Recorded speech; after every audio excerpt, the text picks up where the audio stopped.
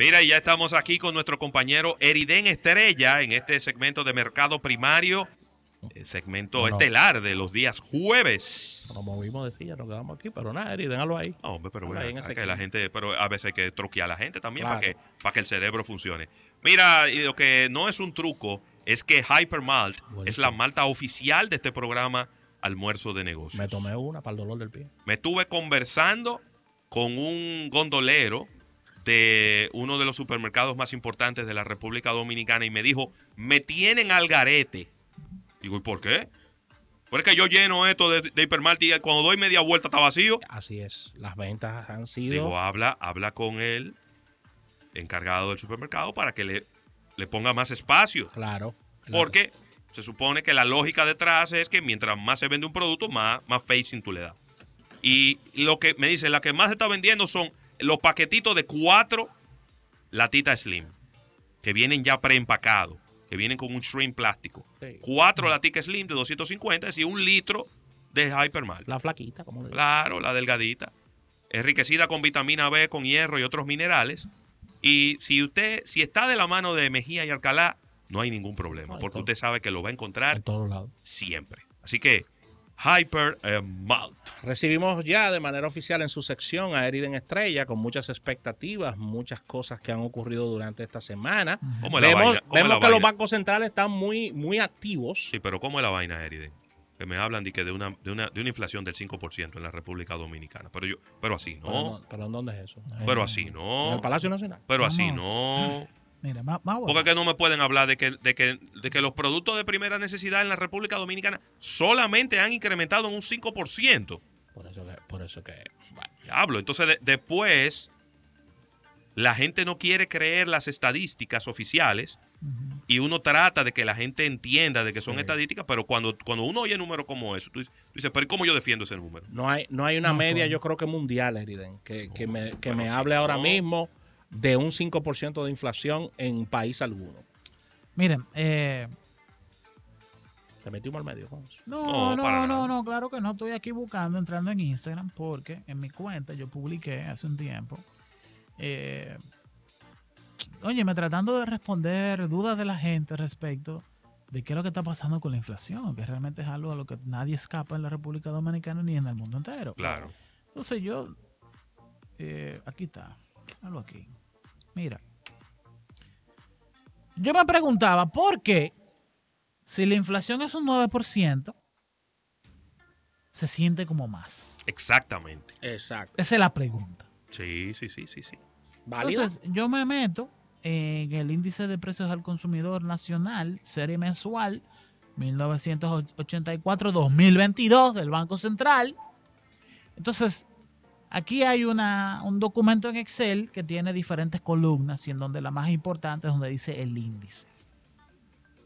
El IPC, que es el índice de precios al consumidor, entre comillas, la inflación, tiene un índice. Y ese índice marca 100%, o sea, año de referencia, específicamente en el 2020. ¿Ok? En el 2020. Esa es la primera cuestión que muchos economistas, como yo, tenemos como crítica al Banco Central. ¿Por qué? Porque cuando tú mides la inflación, tú necesitas tener un año de referencia en el que tú dices, ok, yo voy a empezar a medir los cambios del aumento de los productos desde este año. En el pasado fue 1991. En el pasado fue el 2007. En su momento también el 2010. ¿No?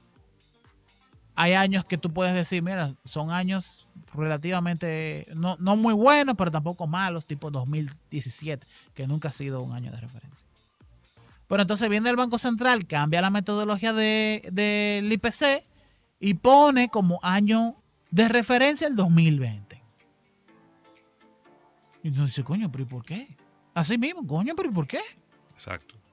Porque en el 2020 fue un año de altísima inflación. Fue un año en el que los precios se dispararon de muchísimos consumos y de consumo de productos que consume la gente, que son temas de supermercado esencialmente. Y un disparo de precios relacionado también con una falta de abasto de abastecimiento por una Claro. disrupción en las cadenas Claro. de abastecimiento que no es una dinámica local, Exacto, un tema internacional. pero como quiera, no es un año promedio. Entonces, ¿qué es lo que está pasando ahora mismo? El gran milagro económico. No. Lo que está pasando ahora mismo es que la gente no es idiota. Lo que está pasando ahora mismo es que tú me estás marcando como año de referencia, un año irregular, y desde ahí, que ya los precios estaban altos, tú me estás marcando la inflación. Entonces habría que hacer un encadenamiento del IPC para tú determinar cuánto es la inflación, según la metodología anterior, pero que no es lo que vamos a hacer en el día de hoy. Claro. ¿Ok? Pero vamos a llevarnos de lo que dice el central. Excelente. Vamos arriba. Ok, bien. Año cero, año de referencia, el 2020. Bueno, pues si tú tomas el índice a junio del 2022, que tengo que actualizarlo, por cierto, la inflación ha crecido 18.8%. Ay, mi madre. Y entonces la calculadora se le dañó, fue. Sí. Y es que pero Entonces, eso es grave, porque es que de nuevo, es que hay instituciones que no se pueden dar el lujo de que la gente no confíe en sus datos. Es un tema. Hay instituciones que su reputación está por encima de todo. De todo, porque son instituciones que tienen una imagen muy, muy fuerte, tienen una imagen muy buena y hacen bien su trabajo, están llenos claro, de algunos de los mejores profesionales. En la Los carrera. mejores técnicos están Los ahí. mejores técnicos están ahí. Entonces, ahora vamos a maquillar los números. Ahora mira, lo que te voy a decir. Lo que yo encuentro feo, a mi criterio, es que entonces viene el Banco Central y dice, en una comunicación que dura 6 minutos y pico, Sí, que yo te envié ayer. diciendo que hay personas, agentes de comunicación, que quieren venir a hacer comparaciones del índice de precio al consumidor superior a 12 meses. Y que eso está mal. Yo lo siento mucho por usted. Si usted, incluso diciendo que eso es apoyando agendas. Esa no es la comunicación de un banco central. Es que el Banco Central no puede tener un discurso político. No. El Banco Central es una institución técnica. Apolítica. Exactamente. Tiene que alejarse lo más que pueda de la política. Desde Totalmente. que usaron la palabra agenda, No. ahí mismo se jodieron. Sí, hay una No puede ser. Una distorsión ahí. Primero, sí es técnicamente posible hacer una comparación de la inflación a más de 12 meses. Cualquier economista lo sabe. Claro. Y lo único que usted tiene que hacer es dejarlo bien claro y establecido. Hacerlo como yo lo estoy haciendo. Que Claro. en lugar de tomar el porcentaje, la columna de porcentaje, que es una medición relativa, tú utilizas el índice. Que es como decir, mire, yo me estoy creando estas unidades de inflación, ¿no? Que en el año de referencia son 100 unidades de inflación que yo tengo. Y al día de hoy tenemos, en lugar de 100, tenemos 118.8 unidades de inflación. Eso sí es un número que tiene coherencia con lo que uno está sintiendo en el mercado. Exactamente. Sí, porque es que el bolsillo no se equivoca, Eriden. Exactamente. El bolsillo no se equivoca, Eriden. Cuando tú le entregas 100 pesos a una mujer, a una ama de casa, en un sector vulnerable de la República Dominicana, tú le entregas 100 pesos para que ella prepare comida o desayuno por la mañana, y ella se va al colmado, a la pulpería, a lo que sea, y viene de allá para acá y viene incompleta, tú no le puedes venir con un tema económico raro. Claro que no le puedes venir con un maquillaje. Ahí no hay Maybelline ni Revlon que valga.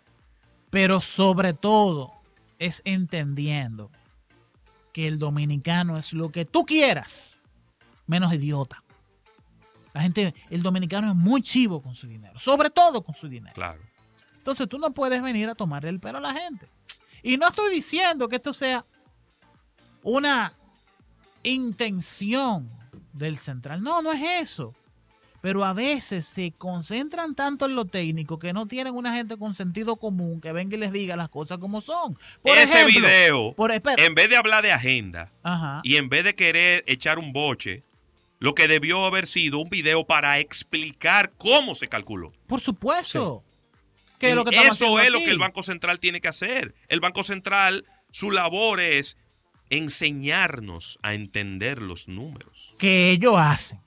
Claro, que ellos son los que tienen la ellos son los que tienen la responsabilidad de hacerlo. Enséñanos a entender los números que tú haces. Aquí acabo de entrar, antes de irnos, a Trading Economics, herida en estrella, la lista de los países con menores tasas de inflación en el mundo. Está Japón, 2.6, sí. China, 2.7, Arabia Saudita, 2.7, Suiza, 3.5, Indonesia, 4.69 y aparece Francia con 5.8. Es decir, que la República Dominicana está entrando en este listado casi. Vamos a un break comercial y al retorno venimos con herida en estrella.